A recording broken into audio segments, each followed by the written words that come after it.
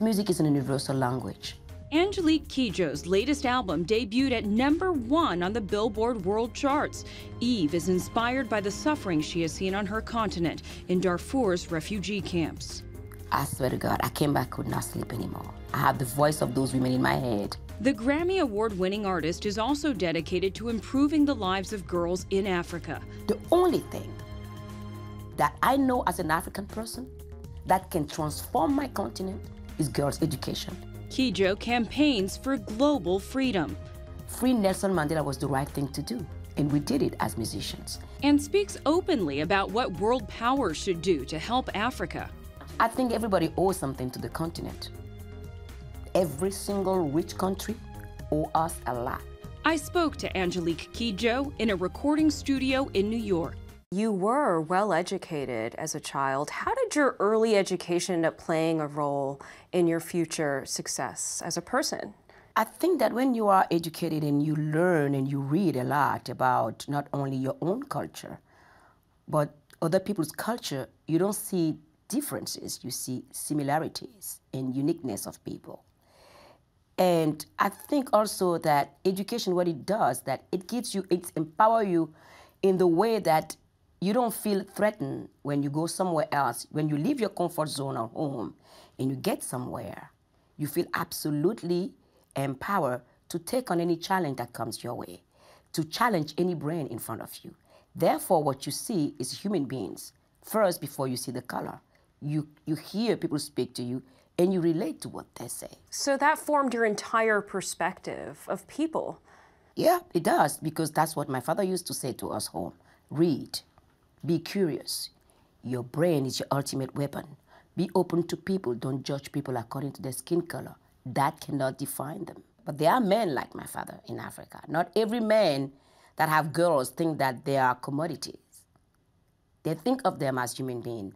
Because my father always stood against any tradition, anyone that could come to his house and say it was worthless to send his 3 girls to school. He was like, who said, tell you that the brain of a girl is not as important as a man's brain? Are you saying that your father went against tradition by emphasizing education in his daughters' lives? My father has stand against tradition that could have harmed us in any way, physically or our brain. Because he always said, the tradition that our ancestors set has to move according to the time that we live in. The society that we are in today is moving forward. So therefore we can't go back. So how do we adjust those traditions to the reality of today? If you let anyone do wrong to your child, it doesn't matter the sex of that child. So then you're not doing your job as a parent. And there are other traditions that are harmful to girls. African nations still practice genital mutilation, child marriage. How much are the problems we see persistent on that continent due to tradition, to customs? I think that, once again, all those issues that you raised will step by step disappear if we educated more people. I always say tradition exists, but the way we approach them, that's what makes the difference.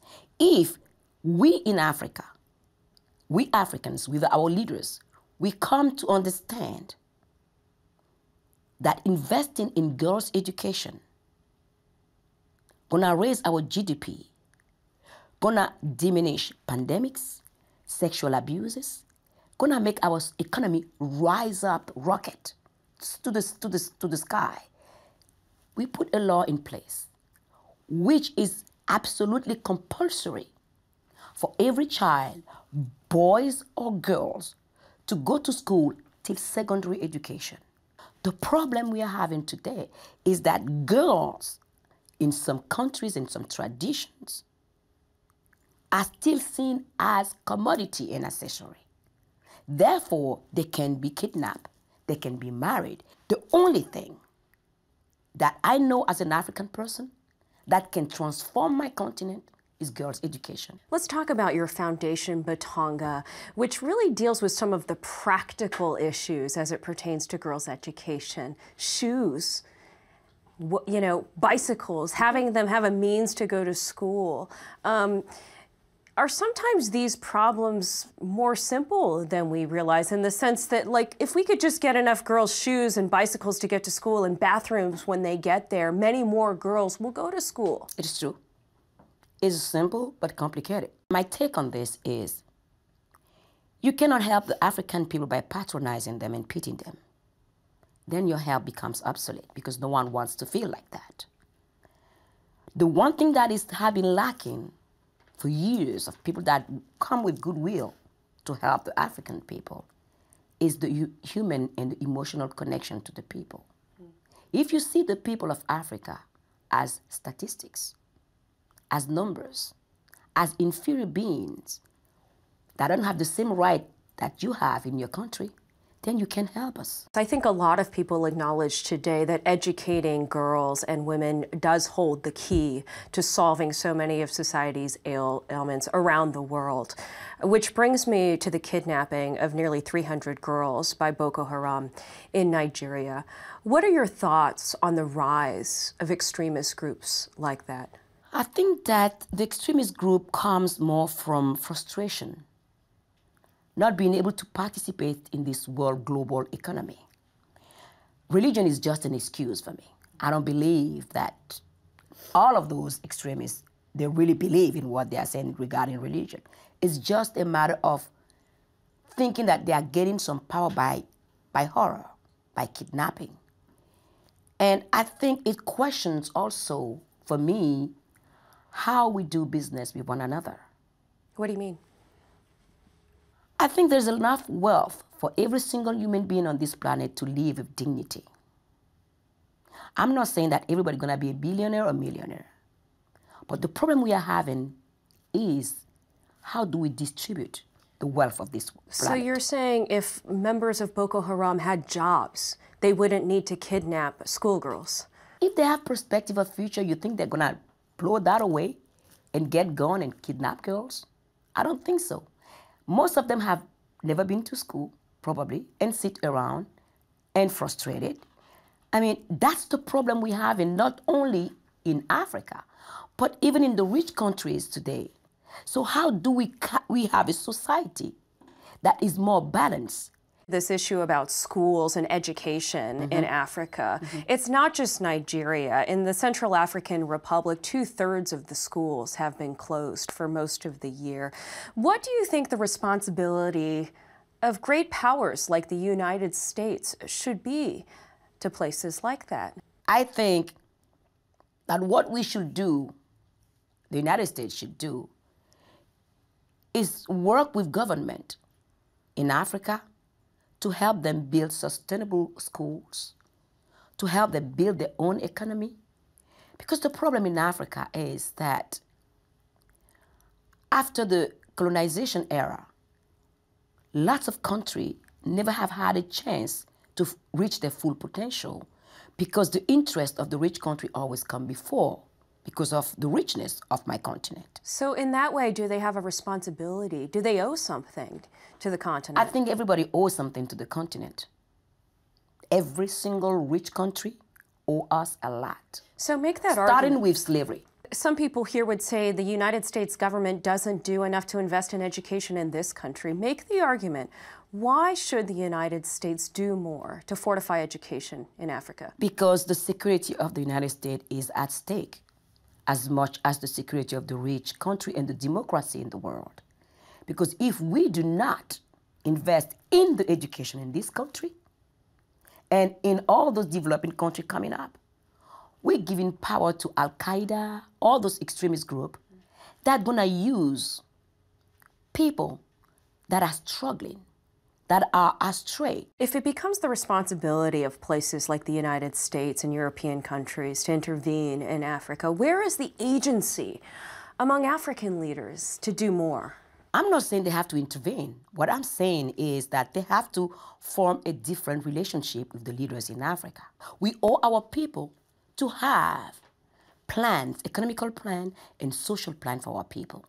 Not the American will come and do that, not the European will come and do that. But the thing is, if you have that plan in place, no one else's agenda should come before you completed that plan. But it over and over again, the system that is in place since the end of colonization does not allow us to move forward. That system has to be changed. Does it need to be changed by women? Absolutely. Yeah. Women are gonna take over Africa. That's the threat of Boko Haram. That's what they see as a threat. Because if they let those girls go to school, they will lose their power, because we will not allow, when we come to power, for our children to be harmed by no one. We will have more guts to take the decision it demands for us to be a safe place, a safe country, and a safe continent that is thriving. Coming up on Talk to Al Jazeera, Angélique Kidjo talks about how power, politics, and music collide.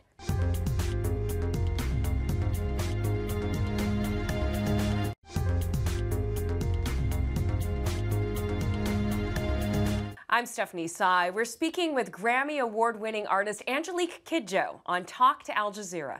Many of the songs you write are about the strength of women that inspired you in Africa. Absolutely. I've been raised by my mother, my two grandmothers that were widowed very early, and always said to us, my mom's mother always said to me and my sisters, your first husband is your job. Because you don't want to be in a relationship and you become a weight on the shoulder of your husband. And they always said, a man that says, I love you, that doesn't respect your brain and your body and the person you are, run away. Because everybody can say, I love you. But what I love you mean is that they love the whole person that you are entirely, without trying to carve you to be somebody else. So I grew up like that. Your mother is actually the inspiration behind one of the singles on your new album, Absolutely. Which, by the way, debuted at #1 on the Billboard World Music Chart. What inspired that album? What inspired that album is many trips throughout the years in Africa with Oxfam, with UNICEF, different organizations. In 2005, I took a trip to go to Chad at the refugee camp of the women from Darfur. And that has impacted my sleep till today. Your sleep? I swear to God, I came back, could not sleep anymore. I have the voice of those women in my head. What happened to them, I can't even start telling it here. But one thing they say before we left that kept me going is, do not victimize us another time. We do not want to hear the word victim. All we want is to get out of this camp, go back home in safety and security, to raise our daughters and the little boy that we have still, and to keep on going on. We want to get on our life. And when I started writing this album, I started writing end of 2011, and the inspiration were the women, the strength and the beauty, the smile that you encounter in moment of despair. That smile just coming like a beam of light. I mean, and you go, well, behind pain, there is joy and love. But you're sometimes singing about very difficult topics. And I can't be sure because 95% of the lyrics are actually not in English. Are these songs most people enjoy meant to be heard for both? Well, you know what? One thing that I know for sure is that the fact that people don't understand what I sing about doesn't make any difference in the message being delivered. Because music is an universal language. When you touch somebody's soul, you touch the person's soul. It doesn't matter what skin color the person has. And one thing that I learned from the traditional musician in my country is you have the gift of singing, of writing music. Doesn't matter how heavy the subject is, make the music danceable, enjoyable. Because if people start feeling guilty, you turn them away. Because guilt don't make people move forward.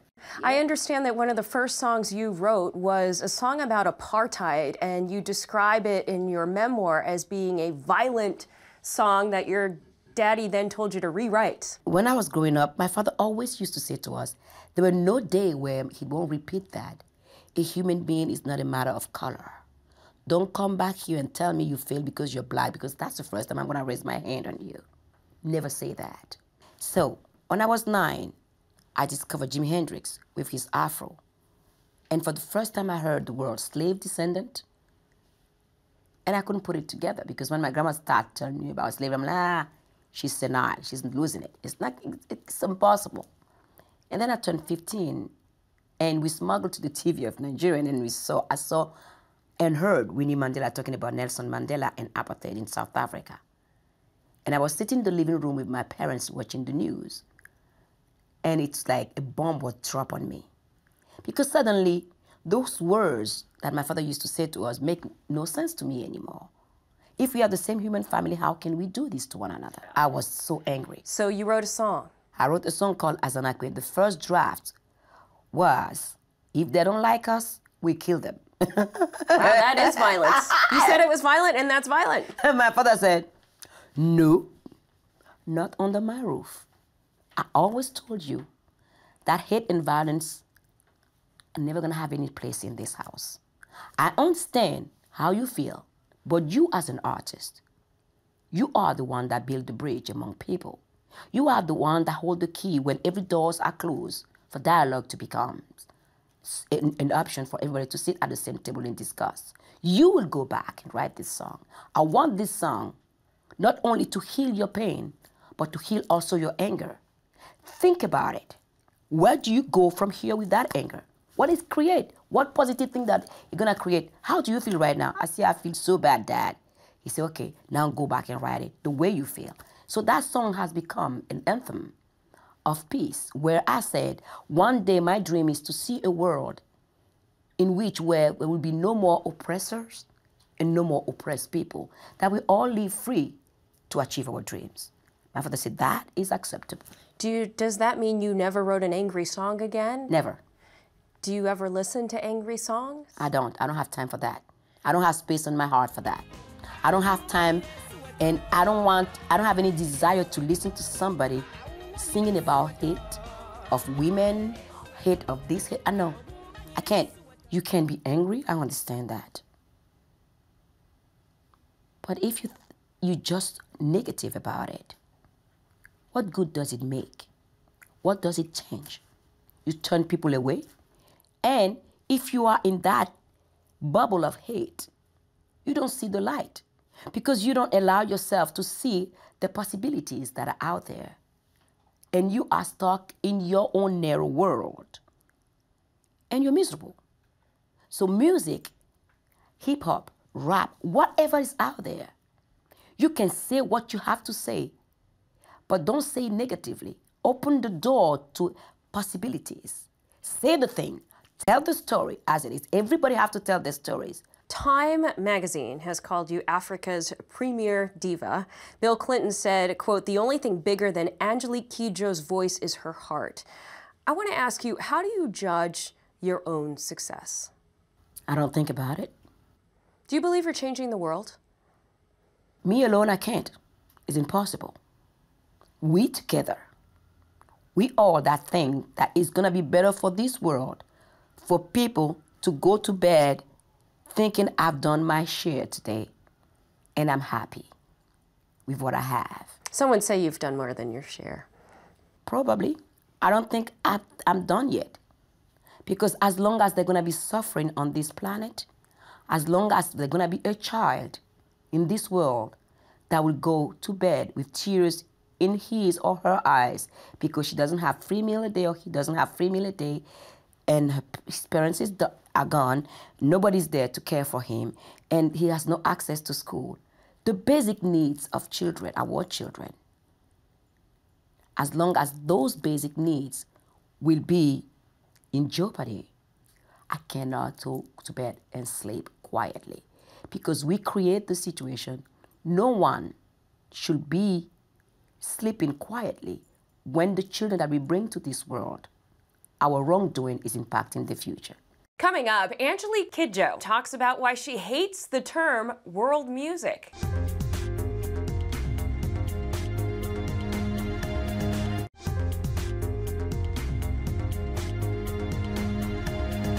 I'm Stephanie Tsai. My guest, Grammy Award-winning musician Angélique Kidjo. You don't like the term world beat or world music. Why is that? Well, I started with a conversation with Miriam Makeba a couple of years ago where she was furious. She said, what is it about the rest of the world that anything that comes from Africa have to be put in ghetto and put a label on? Why should they call the music from Africa world music? The music of Africa is the bedrock of hip-hop, rock and roll, pop music, name it.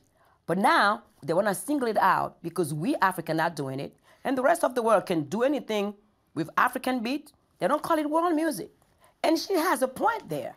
So, and Miriam Makeba was one of your early influences, absolutely. of course. And I crack up laughing. It was after a festival at around midnight. I was on the couch. I laughed so hard my belly hurt. One of your most famous concerts was in Zimbabwe several years ago when you railed against the leader Mugabe on stage. I wonder, do you ever self-censor these days? You were kicked out of the country right after, I understand. No, I was not kicked out. I was supposed to leave the next day. I mean, when that concert comes in, I wanted to go to Zimbabwe so bad because I've never been to Zimbabwe before. And right before I left, I received an email from an activist from Zimbabwe telling me, Angélique, you can't come here because you were one of those voices that we can rely on to tell the truth out there. I never thought about it. Because for me, music has to go everywhere. Even in the condition where there's no freedom, we got to bring music there for people to be able to think and to get together and figure out how they're going to live together, right? So I reached out to UNICEF, I reached out to Amnesty International, all the organizations I work with, and said, what is the situation out there? What am I going to do? So I went there and they tell me, well, you can make a statement on stage if you want, but that's what I did. And that's what you did. That's what I did. I said, we cannot blame everybody for our problems. That's exactly what I said. When we are the problem ourselves, when we hijacked our own population for one reason or the other, we can't just sit here and think that that's going to go away if we don't face the problem that we create to our people. So when you decide where to perform, and you've got several concert dates coming up in the summer, you really don't pay attention to the political situation because you want everyone to hear your music? Absolutely. Political situation is everywhere, good or bad. But if the public is there, I will play the show. You've had some really stellar collaborations with artists, quite varied, everyone from Santana to Josh Groban. Is there any collaboration that stands out in your mind as one that was particularly meaningful to you? All of them are meaningful because for me, we are all at the service of the song. And every artist that I work with, that's what we have done. That's why the songs are what they are, because we believe, all of us, of the universality of the music. We believe that music transforms lives of people. Me, definitely, I believe deep down my soul that without the gathering together that we all have in the 90s to free Nelson Mandela, South Africa would not be the place it is today. And that music have the power to get people together to believe in the goodness that we hold in us. Free Nelson Mandela was the right thing to do. And we did it as musicians. So music has so much power that when you have a regime, a new politician that comes to a country that want to take over and doesn't want to follow democracy, the first thing they cut off is arts, is music. We have the Pussy Riot example. So we have such a power that we don't even know we have the power. And just going back, because you actually experienced that firsthand when you were still in Benin before you left. In fact, isn't that what forced you to seek exile in France, is that you felt constrained? You felt that the communist regime wanted you to be a mouthpiece for the government. I refused, because my father always used to say to us, especially to me as a singer, do not write music for any political party, because they come and they go. And once they're gone, you go with it. Write your music with your opinion. Be free writing your music. Don't be sold to somebody, because therefore you don't become the voice of the people anymore. You become the voice of the power. And when that power shifts, you're off the window. The thing that I always say to people that live in the Western world that have had freedom for all those years is that you take it for granted and you sit quietly and you're comfortable in it, in a heartbeat, it can be taken away from you. And if it has never been taken away from you, you don't know how it feels. So freedom, when freedom is in danger anywhere, we all, as citizens of this world, should not be silent, because it can come back and bite us. Angélique Kidjo, thank you so much for You're talking welcome. to Al Jazeera.